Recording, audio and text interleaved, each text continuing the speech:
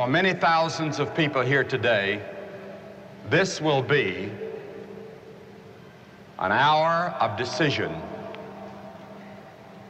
And you will never be the same today. Even if you refuse Christ, you'll never be the same.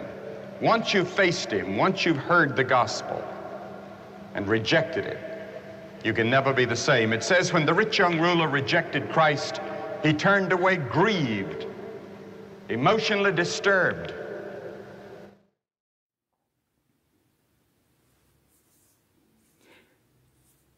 I do not ask for mercy, or for understanding, for peace. And in these heavy days, I do not ask for release. Well, I do not ask that suffering shall cease. I do not pray to God to let me die, to lend an ear to my attentive cry, to pause in his marching and not to hurry by. I do not ask for anything. I do not speak.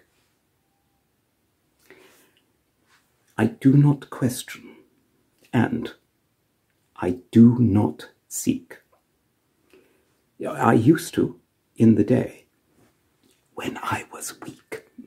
Now I am strong and lapped in sorrow, as in a coat of magic mail, and borrow from time to day, and care not for tomorrow.